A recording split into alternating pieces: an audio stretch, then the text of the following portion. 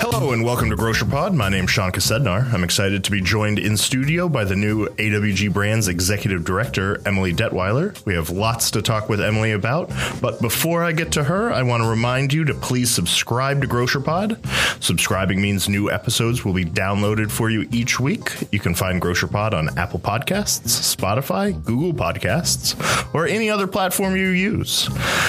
So as I was saying, Emily is the new AWG Brands Executive Director. Prior to this role, Emily was the Executive Director of Category Management and Execution here at AWG. Emily led the category initiative strategy and execution, space management, and shelf merchandising programs, as well as further development of the AWG Partner Gateway. Thanks for joining me today, Emily. Thanks for having me, Sean. Yeah, so how did your prior experiences prepare you for your new role at AWG Brands? Very good question. So I'll start even with my prior experiences here at AWG, but I also have a lot of experience in my past that's more private brand specific. So I joined AWG almost a year ago now and was really brought in to help develop processes around our category execution, delivering against the convergent strategy. And so as part of that process, I really got to know the needs of the category management team and really understanding all of the assortment optimization work that they're doing to ultimately drive profitable shelves for our members. But also, AWG Brands is a huge component of that. So making sure that we have the right products and likewise that they're in the right brands because we have a multi-tier brand portfolio within AWG Brands. So that was a really big part of it. And then likewise, taking it the next step to make sure that the AWG brands are included in the right space within the shelf sets. So I would say a lot of the experience that I had in that first part of my time here with AWG absolutely has set me up for success in the AWG Brands role specifically. I certainly have a better understanding of the brands we have, some of our key assortment. I've gotten to know a lot of our different members throughout that process, and likewise really develop strong relationships with each division because each division has some specific needs within the shelf sets. So that was a really good way, I guess, of quickly learning the organization and some of the different needs of both members, the category management teams, and then likewise, how we take that and bring it to life for AWG Brands. So you said you had some prior experience with private labels in general. Talk to me about that. Yeah, absolutely. So I've got about 20 years of food industry experience, and 7 of those years I actually worked for Damen Worldwide. So Damen is one of the world's largest agencies, essentially, that's dedicated to developing private brands with retailers and wholesalers. And we do actually work with Damen here at AWG. So I spent time with them across a variety of retailers throughout the U.S. I started with them specifically at Hy-Vee. So I essentially was the private brands marketing person for Hy-Vee and helped them develop some different sub-brands, some different marketing strategies, cause-related things, and then obviously building the normal business. And I had the chance to then work on a couple of other retailers throughout the Midwest and then moved to Connecticut, actually, and I led brand strategy for Damen for their domestic U.S. businesses. So I have had a chance to work on small and very large retailers all across the U.S. My largest was Ahold, so working on the Giant business in the East Coast, and then also Winn-Dixie Bilo down in Florida. I've worked on Meijer. I've had some Spartan Nash experience, Rayleigh's out on the West Coast. So a lot of great opportunities that I think really helped prepare me to understand the private brand side of the business, especially from a strategic perspective and how, we can work together to help grow that opportunity for our members. That's awesome. Recently, I had Shelley Moore on, and we were talking about AWG's convergence progress. AWG brands, especially the brands repositioning, assortment, and sourcing, have been a big part of convergence. Mm-hmm. How will AWG brands fit into convergence going forward? Absolutely. Well, AWG brands is one of the 3 strategic pillars within convergence. So, we'll be right there in front and center of everything that is happening. So part of it, as I was alluding to earlier, is really working very closely with the category management team from the assortment piece, right? Making sure that we have the right products and the right brands. And then likewise, we have a sourcing team that is dedicated both within the AWG Brands team and also additional assistance from our Damon team to really go out and understand what are the supplier opportunities. So sometimes that might even mean seeing the insights that are happening in a given category and trying to find new suppliers. It might mean going to our existing supplier base and asking them or encouraging them to try to help us, create a new item that comes out in our strategic process as something that we need to offer, but maybe we don't have today. And so that's a big part of it in terms of really understanding what we can do and perhaps where there are white space opportunities that we're not in today. And likewise, we are utilizing convergence as a key platform from an AWG brand standpoint to do RFPs or requests for proposals. So that really helps us. One of the key elements within that is to try to help decrease cost of goods for private brands so that we can provide the best opportunity for our members. And then that's definitely a big part of this too. So our sourcing team is working on that, on a consistent basis, and we track it. So, with Shelley, one of the big things that we're working on from an IT standpoint is how do we track all of this, right? Mm-hmm. And so part of that is being able to track the cost of goods improvement, and the team does a phenomenal job with that. Another key element of how we bring that to life is actually tracking the performance of the set work. So in any given category, let's say cereal, we will create the strategy, we'll create the planograms, we'll have the in-person or in-store merchandising personnel go in to actually reset those shelves. And then the next element of that is to try to track the increase in sales, both in terms of cases and dollars. And so that's something that Shelley and her team have also been helping us try to more systematically be able to do that and, essentially have it not be such a manual process. As we're able to get retailer point of sale data, that makes it even more specific for how we can showcase lift for any given retailer. Yeah, one of the things that Shelley and I talked about was just how important that data is and what retailers can do. Can you talk a little bit more about what specifically AWG Brands can do to help retailers using that data? Absolutely. We can get in at a more granular level to be able to look to see how specific items are performing, and that can help from a variety of things. Again, that gives us opportunities to go back to our supplier partners and push, whether that might mean for potential funding for promotions or things like that.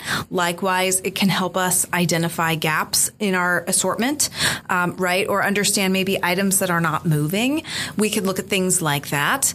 And then likewise, from a merchandising standpoint, our space planning team can leverage that data to help create the best planogram possible based on actual movement within a given retailer.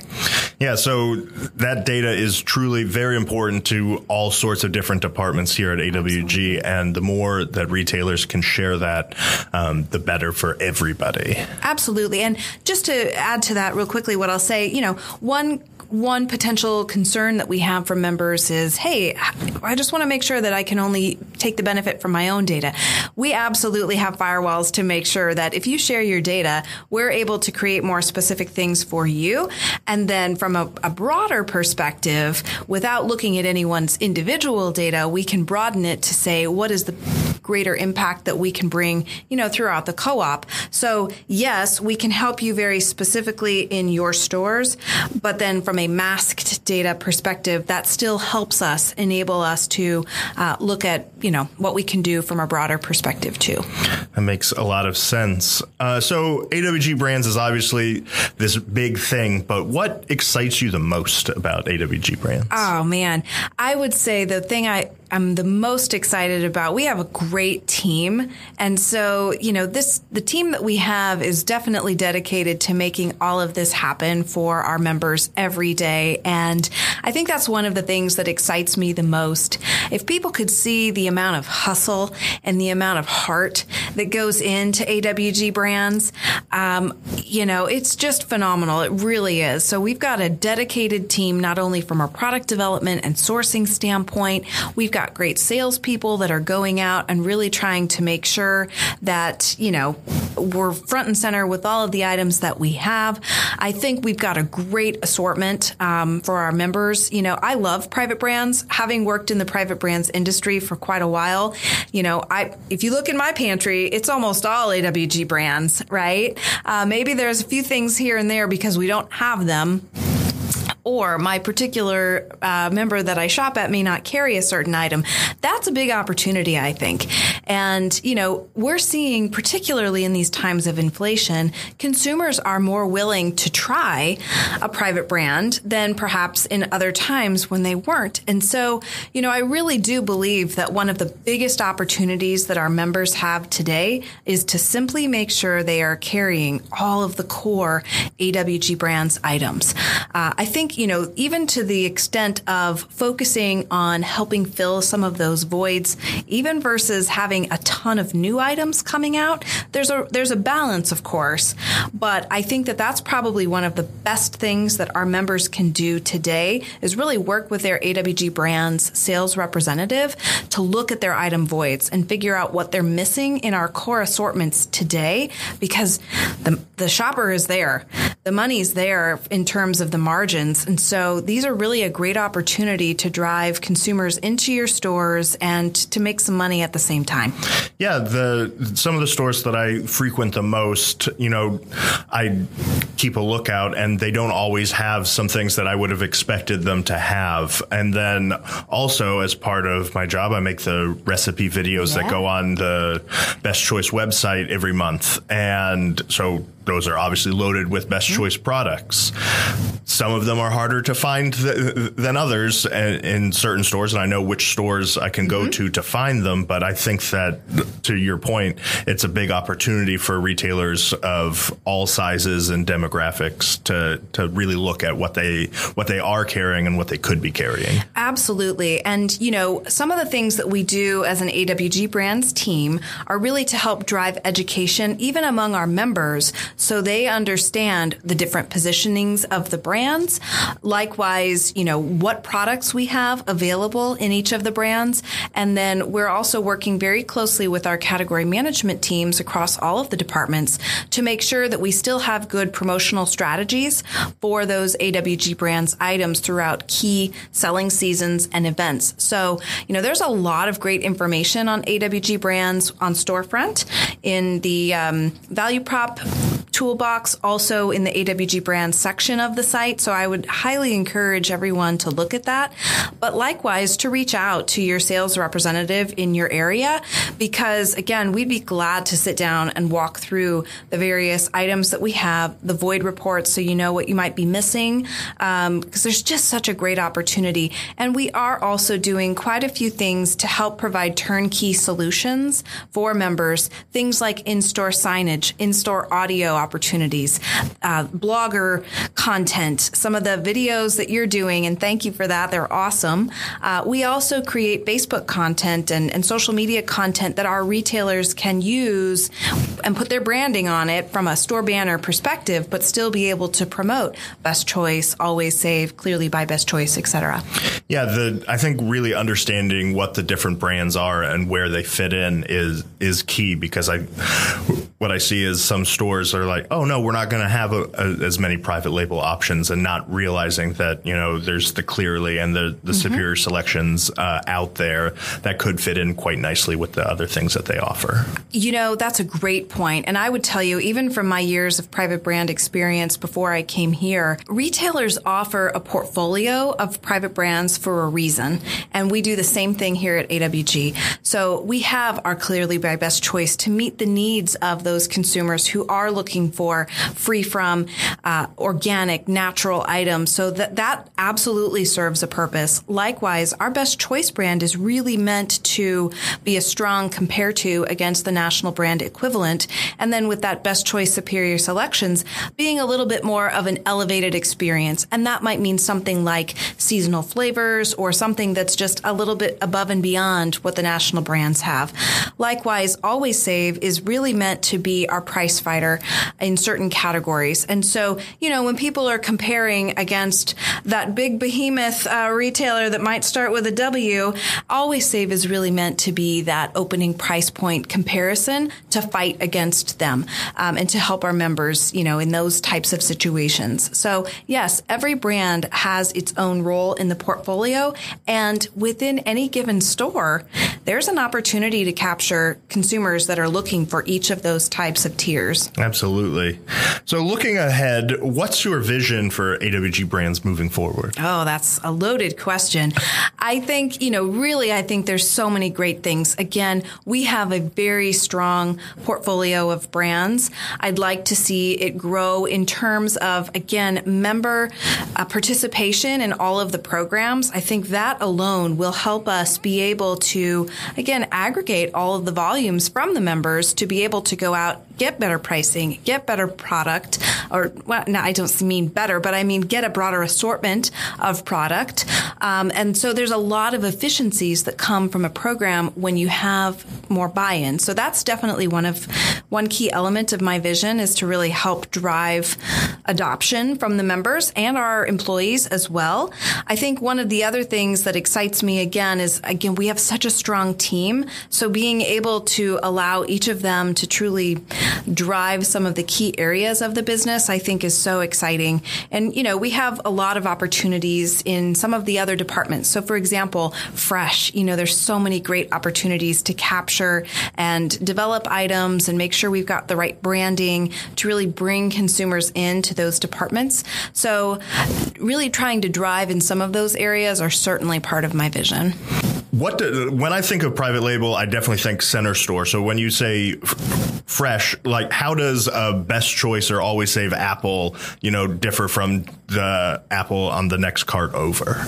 Well, I will tell you, again, our category leaders in fresh do a great job of working with vendor partners to find products that meet the brand guardrails for Always Save and for Best Choice, and really offer a great product selection in that mix. So, I think from a consumer's perspective, they already start to understand the brands because they are seeing them, right, throughout the rest of the store, including center store. I think the question is, how do we make sure that we have enough items in some of those fresh departments? Likewise, there's such a halo that goes from fresh back into center store. So having some brand recognition in those categories helps draw the shopper down the other aisle.